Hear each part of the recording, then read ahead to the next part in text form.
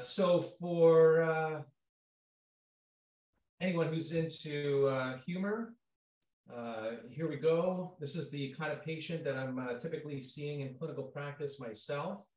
I kind of see two different patient silos, those that are wellness seekers.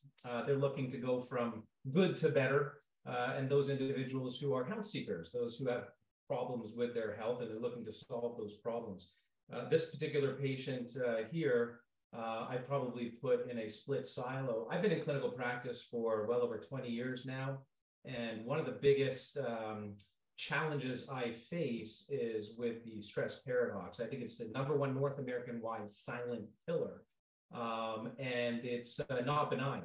Contributes to diabetes, heart disease, even the big C, cancer. So we got to crack the code on this. And of course, this isn't just about crossing our arms and our legs and meditating like a Buddhist monk or learning how, or for that matter, maybe even clocking more hours on the pillow. As I just heard you guys allude to, there's a lot more about quality sleep. So that's what I'm going to talk about today. How to enhance sleep, how to reduce stress effectively, and ultimately how to sharpen the mind. But before I move to my next slide, there may be humor in this slide, but there's some significant innuendos, and I'll be coming back to this as we go through this presentation. So it's not all that humorous. I just wrote a book, Brain Spanners, where the theme of this book was entertaining the idea of health span. So we know it's no longer about lifespan, simply the days or weeks or years that you'll experience life on this planet, but living your best life in the most optimal form of health. So that's health span. Brain span is all about living your best life, optimal health with full mental faculty. So some major learnings that have come out of that particular book, writing that book for me, starts off with this, neurogenesis. We have come to learn that really all we have is the brain cells that we're born into this world with. They mature, they create new connections, they form new friends, so to speak. And then by the age of approximately 7, 8 years old, early school, primary school age, they die off. This is the old story we've been told. Not true. There is new supply ongoing, particularly in the hippocampus, in the part of the brain responsible for memory and new memories. So when you treat your brain right, we'll talk a little bit about that as well, including obviously supplementing with Suntheanine, you are enhancing neurogenesis and new supply of neurons on the daily. Your brain is also plastic, neuroplasticity. So this concept is that we're constantly forming new connections and we're disconnecting all the time. In fact, we talk a lot about memory as it's retaining ideas and forms of things we've learned. But memory it's just as important for a good and robust memory to forget. And so uncoupling becomes as important as coupling when it comes to brain health. And then the old Hebb's law, neurons that fire together, wire together. And this concept is all about how when a cell persistently activates around another cell, the connection between those two becomes stronger. And that is really driven. We are bioelectric beings. So we are not just chemistry, or as you see here, neurochemicals flying between one neuron and the other. We are very much electrical. And so the depolarization of electricity that happens within the presynaptic cleft, that is the firing neuron, and then received in the postsynaptic cleft, the receiving neuron, is just as important. And that plays a role here as well as it relates to brain waves, as I heard Braxton allude to earlier, something that Suntheanine can manage or mitigate. And then I've come to learn that there are significant genetic predispositions to stress. These vary, of course, person to person. You cannot change your DNA. You can't change your genes. They are certainly what mom and dad have dealt you. The cards, if you will, by analogy, and now you need to learn how to play them in this game of life. But this is the really good news of the day, maybe the last decade or so, and that is you can manage genetic expression. So you can't change your DNA, but you can manage genetic expression. And that is ultimately through diet, lifestyle, and of course, what you put into your body through supplementation. And there are ways in which we can do this. I'm going to share 3 genes that I've become intimately familiar with through my clinical practice. So again, I check DNA aptitude, if you will, particularly executive function. That's learning about mood and behavior and the genes that control that. And it starts with this one very important gene called COMT, which is an acronym that stands for catecholomethyltransferase. So think of this really as an enzyme that's responsible in the brain to uncouple catecholamines from their receptors. So catecholamines being dopamine, adrenaline, and noradrenaline primarily, which signal everything from feel-good reward through to stress. So the speed at which your enzyme, your COMT enzyme, uncouples these catecholamines plays a very important role. Some of us are slow, some of us are average, and some of us are very, very fast. Another genetic susceptibility that I look at within the executive function for mood and behavior is dopamine. We've come to learn this one as a feel-good, very much reward-based neurohormone. And so this gene, the dopamine receptor D2 gene, this encodes for how many receptors of dopamine one may be blessed with within their neurobiology. So some of us have a lot. Some of us have sort of an average, moderate amount, and some of us have very few. Lastly, and perhaps most importantly, as it pertains to the stress paradox, the ability to have deep and very effective rejuvenating sleep, and the ability to remain focused and have attention and the level of alertness and the ability to remain in the zone is the ADRA2B gene. So this gene, basically like dopamine receptor gene, controls for the amount of receptors that one might have or one is blessed with within their neurobiology for adrenaline. So some of us have a lot, some of us have an average amount, and some of us have very few. All right, now I'll hit the bottom line here. Whether you are a fast, average, or slow COMT, fast, average, or rather a lot, average amount, or a few dopamine receptors, or many average or few noradrenaline receptors, all factor in, to this game of life.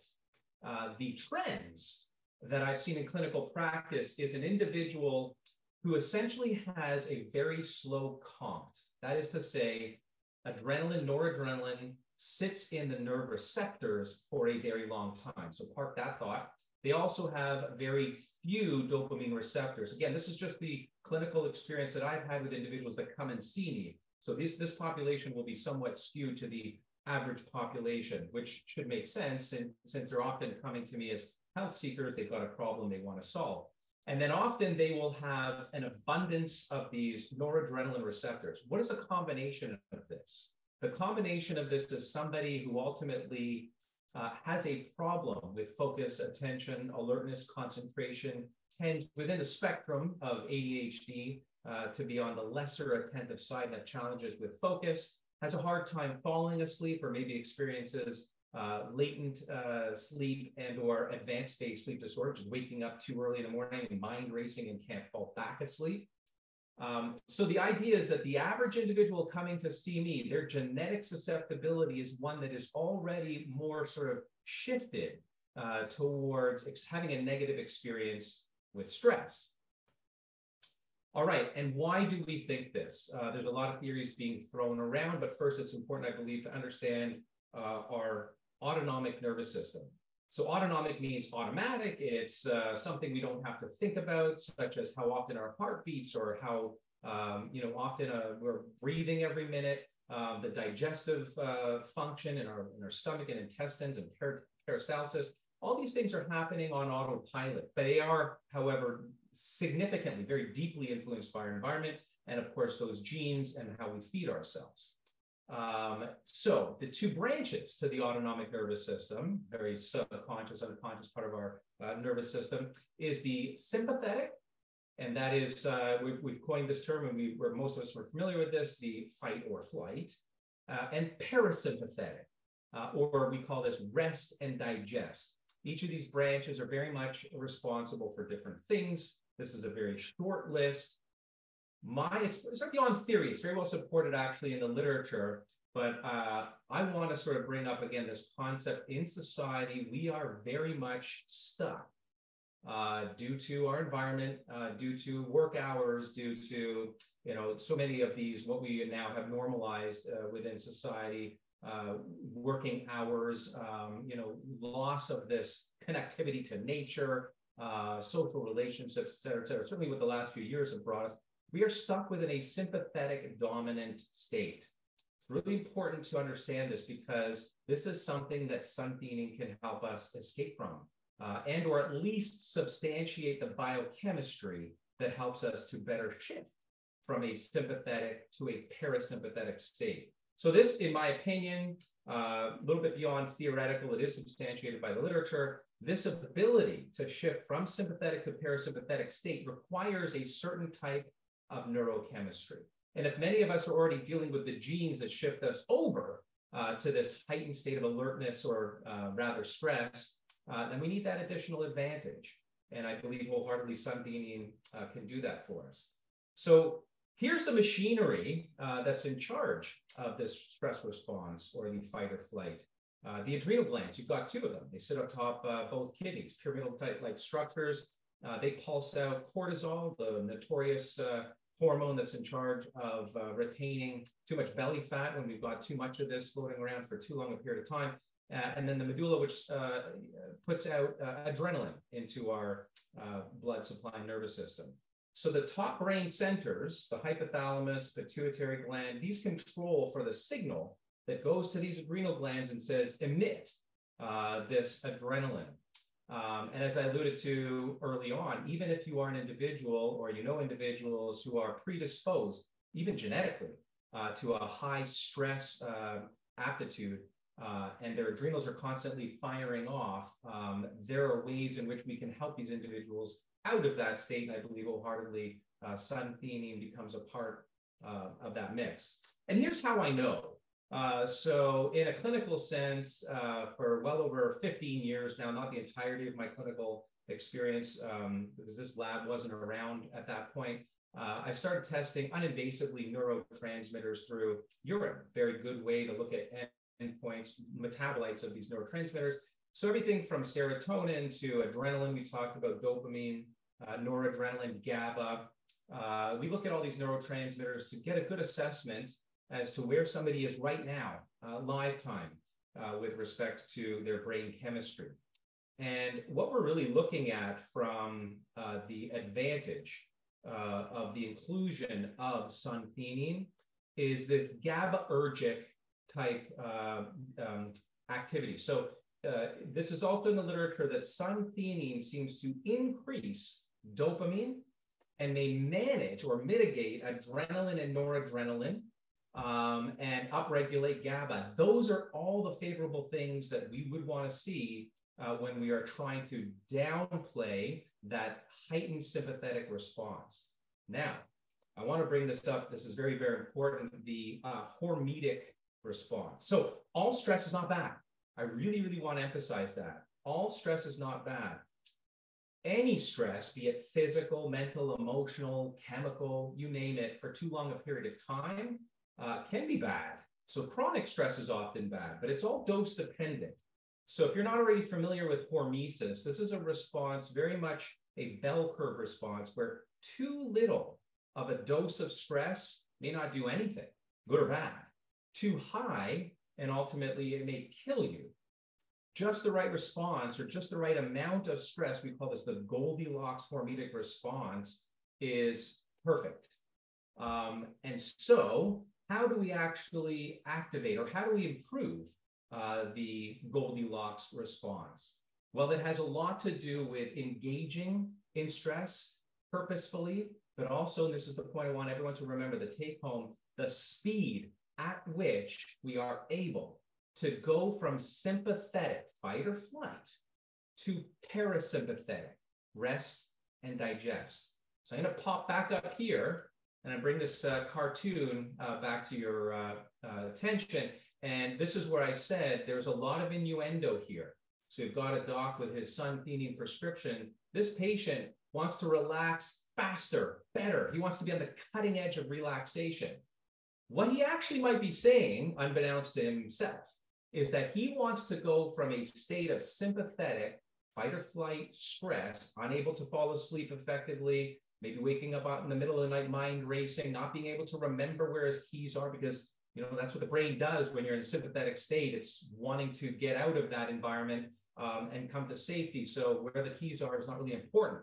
But he is actually asking subconsciously his doctor for a way in which he can experience this hormetic stress response and speedily and effectively come out of sympathetic state to parasympathetic state with incredible ease. And so I say that because very important, again, life will continue to throw curveballs. It will continue to be stressful. What we have to learn is how to manage this stress better, how to get from that sympathetic state to parasympathetic state better. And Suntheanine can help us do that, especially when we can use this along with other measures that have been proven out. I like to call them biohacking. You can call them, health interventions, whatever it is that you want to call them. And I'm going to share some of those with you now. Before I do, I want to underscore what I heard Braxton say earlier, and that is that theanine, or Suntheanine particularly, because this is where all the trials, human clinical trials, have proven out. We don't really care so much about the animal trials. That's one stage we have to get to before human clinical trials, of course, become abundant enough to rely on. But a lot of the other, powders that are out there called L-Theanine may not be doing, probably aren't doing what we're seeing Suntheanine doing, and that is to enhance alpha wave so as to achieve that speed of recovery from sympathetic to parasympathetic state, so as to improve focus, attention, alertness, concentration, and relaxation without causing sedation. So we want more of this in life. So not that these other brain waves are bad. Like I suggested before about stress, not all stress is bad. We're meant to deal with acute stress. We have incredible machinery within our bodies to deal with acute stress. But too long of acute stress, just like too much gamma brainwave activity, or for that matter, we know about being asleep too many hours a day, is also not good. Balance, Goldilocks formula. So this is where Suntheanine works to increase alpha brainwave activity. I told you that we're bioelectric beings. This is the electricity output, EMG, that we're able to actually study. So there's the neurochemistry we look at, the genetics that predispose us to being a particular aptitude within our ability to manage stress. Many of us, again, we have this inability to come back, and we stay in this state of stress too long. And as it pertains to the biochemistry, which we can also test for, as I alluded to, we see that Suntheanine helps across all three levels. Can't change your genes, but can manage them better. Can't change, the predisposition, the DNA mom and dad have dealt you, but you can upregulate GABA. You can downregulate the excitatory neurotransmitters when they're too high for too long. Suntheanine helps with that. And it also, of course, on the electrical side, helps to induce this alpha wave activity. All right. It's important, I believe, to understand as it pertains to sleep, because achieving optimal sleep is, again, not just the hours you clock on the pillow. It's really understanding sleep architecture and then doing what you can to maximize sleep architecture on all aspects, on all facets. So sleep architecture, essentially misunderstood by a lot of people. Sleep architecture is really the steps, if you will, downward steps to get into your deep recovery phase of sleep, and then bounce up into what EMGs show us as REM, or rapid eye movement, where we're having dreams. Dreams are not the deepest phase of sleep. They are the lightest phase, actually, of sleep, second only to stage 1. But when you're dreaming, this is also very important. So if sleep architecture is stage 1 or a step, and you go down to stage 2, 3, and 4 and bounce up into REM, that's one cycle. That takes the average person about 90 minutes. Some of us are faster, some are a little slower, but that 90 minutes is important. We need 5 of these different, we need to remain in all of these particular phases for certain amounts of time, as you can see here, and we need 5 of all of these sleep stages, 1 through 5 cycles, 5 of them at night. So you could do the quick cowboy math there, 5 times 90 minutes. That's where you're getting the 7 to 8 hours recommended by the average healthcare practitioner expert. So the other thing I wanted to mention about sleep and the importance of sleep, we just come to realize this was some kind of new information that I did some deep dive on as it related to writing my last book, and that is lymphatics. So we know about lymphatics under our arms, inguinal lymph nodes, in our gult or gut-associated lymphoid tissue, 80% of our immune system down there. Very important for detoxifying, managing inflammation, sweeping up the mess after a viral or bacterial war. All of this is very important. But the brain doesn't have lymph. The brain has glial cells. They're non-thinking cells, and they only activate at night. And when they activate, they're in charge of sweeping up the oxidative stress from the day before. So when you think, when you have thoughts, when you have emotions, when there's neurochemistry and bioelectric chemistry going on, what's left over is oxidative stress. So just by you living and breathing and thinking and being, there is brain toxicity. So one of the major reasons you sleep at night is to activate lymphatic cells. And by activating those lymphatic cells, they're able to then discharge or get rid of the toxins. This is very, very important to understand because we don't spend enough time here. Most of us are stressed out, exhausted, and our bodies want to shut down as hard and fast as possible. That's not necessarily healthy. So the individual who falls asleep like this, or partners talking to them about, what are you talking to me for? I just fell asleep. Not healthy. Nor is the individual that's taking too long to fall asleep. So there's a Goldilocks formula there as well. And it's typically 5 to 10 minutes. But the average person doesn't stay asleep, or rather stay in stage 2 for a long enough time. So what's happening is you're hitting the pillow, and then within a few minutes hitting stage 3. And again, clocking the amount of hours within these stages multiplied by 5 over the course of the night. It's the most important thing, the depth of sleep for recovery and rejuvenation. But if we don't stay in stage 2 for sort of the amount of time that our body requires, it's kind of akin to shutting down a car engine and then the radiator fan doesn't remain going. We've all heard that. So that you turn off the keys to the engine and something's still humming. That's purposeful. Or shutting off a computer and the motherboard fan is not working. You try shutting or turning that computer on again, it's probably going to be frozen. So like that, and the reason for this, of course, these fans within mechanical engines or computer technology, after that thing has been operating, it wants to cool down. It needs to cool down in order to function properly the next time you turn it back on. Same with our brain. Our brain needs to cool down. So if we don't remain in that sort of nice alpha wave activity for a long enough period of time, it doesn't segue effectively and can glitch out into stage 3 and 4. So that's really important to keep in mind. Optimal sleep starts with the right amount of alpha wave activity for these the particular grading and staging of the sleep architecture. We want to optimize. We've heard of this sleep hygiene before. We want a very dark room. We want to be comfortable. And we want it to be cool. Lymphatics also don't work effectively when the room is too hot. So it's 65 to 68 degrees, believe it or not, is optimal. But for individuals who are having latency or delayed sleep and or are waking up prematurely, we call this advanced phase sleep disorder, in both of those instances. And anyone who feels like their mind is racing and can't fall asleep effectively, I always prescribe Suntheanine in these instances. The elephant in the room, caffeine. It's an incredible nootropic, right? It's a stimulant. We often abuse it. But these are the biohacks I mentioned I'd get into. Caffeine is nothing I want you to stop. Nothing I ever recommend anyone stop. You know, after 2 or 3 p.m., depending on your genes and how you metabolize, it's probably a good idea. It stays in your system up to 7 or 8 hours. So the amount matters. But better with Suntheanine. Why?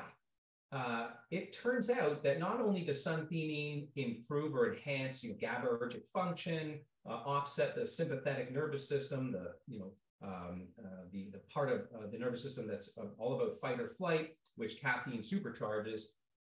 It also seems to counteract the negative effects, as you heard Braxton speak to, of caffeine. And so I always recommend the heavy coffee drinker supplement their caffeine or their coffee using Suntheanine to offset those negative effects. Meditation, better with Suntheanine. What are we trying to achieve when we meditate? We're not trying to achieve a mind that thinks of nothing. That's almost impossible, as any gold robe donning Buddhist monk will tell you. What you're trying to do is invite thoughts and quiet the mind and stay focused. That's alpha wave. That's exactly what the brain is trying to accomplish, or what the individual is trying to accomplish, is a quieted brain in alpha wave. This is enhanced significantly, so supports the literature, by adding Suntheanine, about 15 to 20 minutes before a mindfulness-based stress reduction technique such as meditation. And the other thing that we know is, as many as there are, signals from the gut to the brain, this whole gut-brain connection, there's equally or more signals, nerve connections from the heart to the brain. So the heart-brain connection is really, now being studied, and a lot of literature coming down the pipe around how this brain and heart communicate. So there are more connections that go from the heart to the brain, in fact, than there are from the brain to the heart. And that's important because by taking Suntheanine, what we're actually doing is affecting, again, that ability to transition from sympathetic to parasympathetic state. One of the issuances of that nerve chemistry actually starts in the heart. Might be the seat of emotions, as the traditional Chinese medicine puts it, over the last few millennia, for this very good reason. So when we do focused meditation or mindfulness-based stress reduction, and at the same time use a wearable that looks at heart rate variability, we see Suntheanine improves heart rate variability. That is, the heart being in a congruent or coherent mode, non-stressed. And by the way, this work was done on the military, as well as some average folks in the population. And what we saw was an improved heart rate variability, the heart telling the brain everything is going to be okay. And you can test this for yourself. A lot of heart rate variability devices on the market. So with and without Suntheanine, most of us will see a significant difference. Shinrin Yoku. This is a biohacking method of forest bathing, which translates from Japanese to English as forest bathing. So immersing ourselves in nature in order to increase exposure, not just to greenery and maybe the loved one or friends that you're walking with, but to negative ions, which the flora and fauna release, which boosts serotonin. By amplifying that from taking Suntheanine before Shinrin Yoku or a forest bathing, you're going to see even more upregulation of dopamine through GABA and serotonin. So the feel good that you might get out of that experience will be enhanced. We hear a lot about breath work. One of my favorites is box breathing. So 4 in, hold 4, 4 out, hold 4. You can do that anywhere, and road rage or stressful meeting at work, and you are grounded within minutes. If you're expecting, and this is all about preconceived notions, of course, where a lot of stress comes from, our anticipation of it, not necessarily the moment of it occurring, but that anticipation, that stressful meeting that you might have at work, or that date that you might be going on that night, whatever the case may be, you can augment the ability for your body to move from sympathetic to parasympathetic state by taking some Suntheanine. There's many chewables that are out on the market, and they work very, very well and quite quickly. You keep them in your purse or your pocket, and you chew those 15 minutes prior to the stressful event, along with some box breath. And boy, oh boy, that is going to significantly reduce stress, and also keep your brain in that level of focus. I do this all the time. In fact, I'm on national television next week doing it live. It was a pre-record, and it'll be on TV across the nation. The purpose of this is not to enjoy being in a freezing environment. The purpose of this is, once again, to train the body to be okay with acute stress, and over time be faster, naturally, moving from this sympathetic state. Boy, let me tell you, when you're in 40-degree water, you are in sympathetic state. When you come out of the water and you've survived that particular event, your brain starts to, remember, neoplastic. Our brains connect, disconnect, reconnect more than we ever thought possible. So your brain will start to disconnect from probably will die and reconnect to, I just survived that. We hear a lot more about this coined term these days of resilience. This is exactly what this is doing, but better with suntheanine. If you do this before 15 minutes before emerging, yeah, I'll get it straight. A cold immersion, by doing a cold immersion, this will enhance the experience and, of course, again, shift you into that parasympathetic state or rest and digest, relax state faster. I know I'm coming up to time, so I'll just be quick. The same thing with heat exposure, something you can time with a chewable or even a swallowable, 15 minutes, half an hour before doing a hot sauna. Incredible to, again, expose your body to and create heat shock proteins, expose your body to that little bit of Goldilocks amount of stress. And one of the purposes of this is, of course, to become more resilient. There are all kinds of devices out in the market. TDCS stands for transcranial direct current stimulation. And you can put these pads that deliver an electrical current in different parts of the brain. This one here is focused on the prefrontal cortex in a manner that it's sending a signal that's actually going to enhance firing of those particular nerves and various pathways that science has mapped up. If you were to take suntheanine prior to doing a TDCS, we have shown in smaller studies that it actually enhanced those neural pathways. So once again, this is the nerves that fire together, wire together. The more you're able to essentially prove out that you are not as stressed as you otherwise would have been, entered that particular environment, and the more that you come out of these experiences, the more these nerves fire together, the more able you are to deal and manage with stress, resilience. And last but not least, yoga, for sure better with suntheanine, as is massage. I'll just end off in saying, this is not just white paper research that I've done, what I might have been exposed to in the literature or applying this with patients over the last 20 plus years. I have spent the last 12 or 13 or so years traveling the globe, boots on the ground, into the manufacturers, the places that make the raw materials that supply, amazing companies like Youtrients. So I've been there, boots on the ground, seeing these manufacturers and how and what they produce. And I visited Thai both in Japan.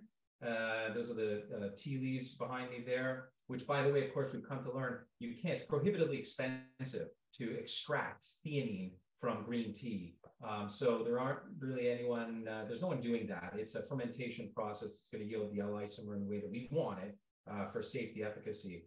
There I am in India, visiting the Thai Lucid conglomerate, and wanted to say, to leave off with this whole notion, I'm pretty sure we're clear at this point, to achieve therapeutic response is not to drink green tea. Green tea, 4 to maybe 10 at the most milligrams for average cup of green tea, more in matcha. I was also blessed to be able to do a deep dive and a documentary with some Buddhist monks at the base of Mount Shigisan in Japan to learn more about how they meditate, and they drink a lot of green tea, upwards of maybe 10 cups a day. So they might be achieving therapeutic range. Therapeutic range in a clinical setting, what I offer my patients, what I take myself, is between 200 milligrams once to twice a day. That's what you're going to get with suntheanine, and that's what ultimately you want to achieve. That range that's going to get you that sharper mind focus, attention, alertness, concentration, all while having more of a state of relaxation, better sleep, and overall less stress. And I will leave it there.